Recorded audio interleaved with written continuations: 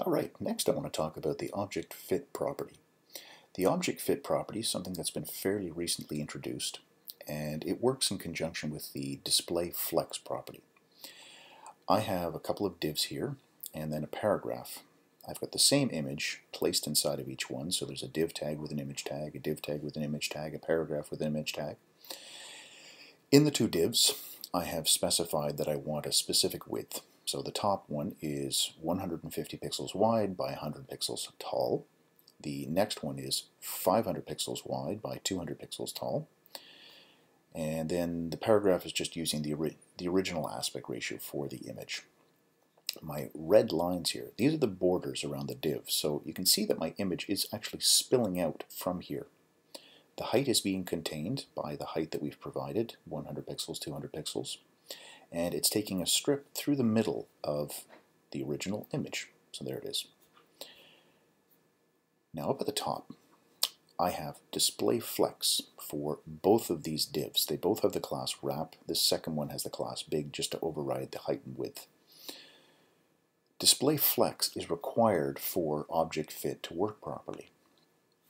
The default value for object fit is none, and that means just display the image it normally would be, the way it normally would be displayed. You can see that the aspect ratio hasn't been changed. The text here is the same size in all three of them. It's just one strip of the image. Now inside of here, if I change object fit, there's four possible values. There's none, fill, cover, and contain. With fill, we're stretching it, and we're going to change, or we could change the aspect ratio of this. If I say fill, I want the whole image, top to bottom, to fit inside of here 100 and here 200 pixels. So it's going to be squashed a little bit, squashed a lot for this one, and then it goes to fill the entire row here. That's what this is doing. A div is display block. We're changing it to display flex, which means it wants to fill up the whole container. It's going to be the same width as everything else, and the image is being stretched across that entire size. If we said, no, I don't want to ruin the aspect ratio, I just want to cover whatever this is. I have here my display flex element goes across the whole page, and I'm filling this. I'm filling this one as well, but I'm not messing with the aspect ratio. So that's the difference between cover and fill. Contain goes the other way. It wants to shrink things down to fit inside of these dimensions. So if I say contain, now it's shrunk down to fit inside of here. But you notice it's also way outside of the box. Here's my containing box. It's way over here, my containing box, and it's spilling out this side. It's actually placed in the middle of the page. When you've got display flex, that's your default, is aligning something in the middle of this whole area. Despite the fact that I've set the width and height to this, display flex says, okay, what's my whole space? I'm going to align something in the center of everything.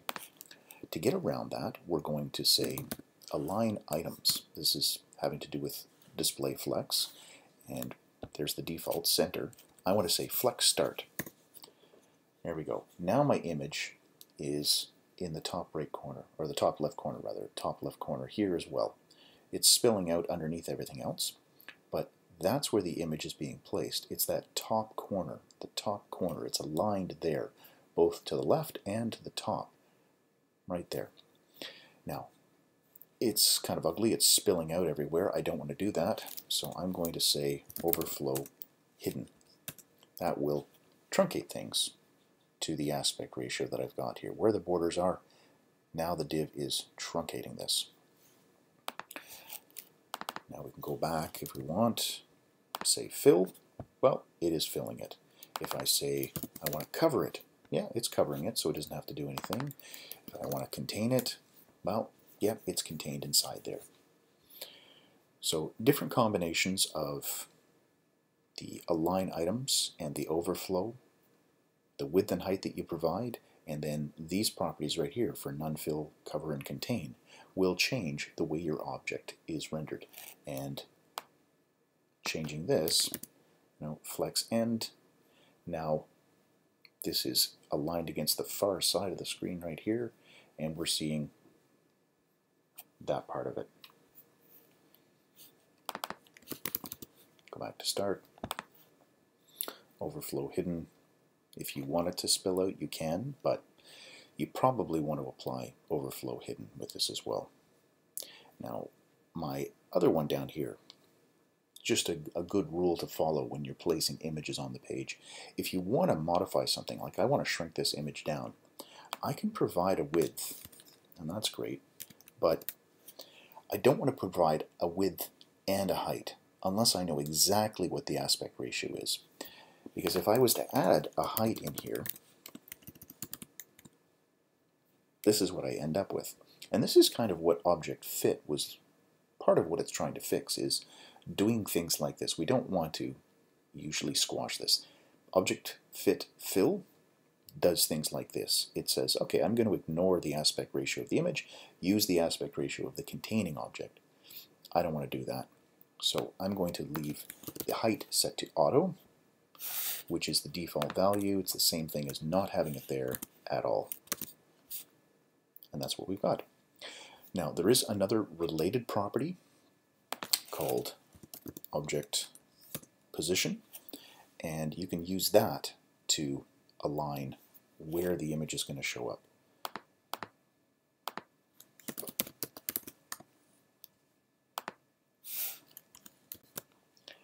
Object position is going to look at the horizontal and the vertical positioning of this object within the space. Now, right now, our image is already being shrunk down and clipped off, so there's not really much to show here. I'm also saying I want to align this thing flex start. Now, if I remove that, and not using the flexbox property to position it, now I'm going to use these things, the object position. Contain has got it shrunk down, and it's fitting inside of here. Aligning this to the center, if I say fill, there we go, back to messing up the aspect ratio. Cover, there we go. And let's say I want to align this to the right bottom. There we go. Now this is positioning more down to the right side and here. Again, it's using the width of the whole thing. It's pushing this against the right edge of the entire space. We can say right top to change. Okay, now we've got the top edge is aligned to the top edge here.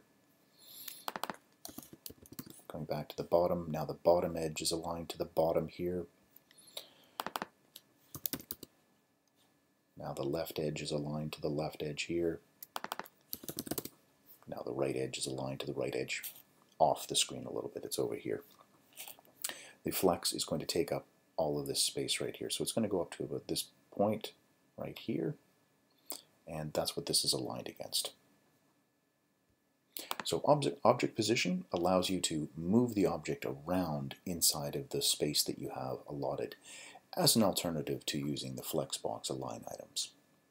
So I encourage you to give those properties a try, experiment with them. That's really the only way to get comfortable with using them, is to just put some different images out there, play around with the object position to move it around and show different parts. Remember that you've got overflow hidden and you've got align items, not align content, but align items, which will allow you to play with these things a little bit more as well. There we go. I'll leave that inside the code. So all this will be in the code gist that's down in the comments.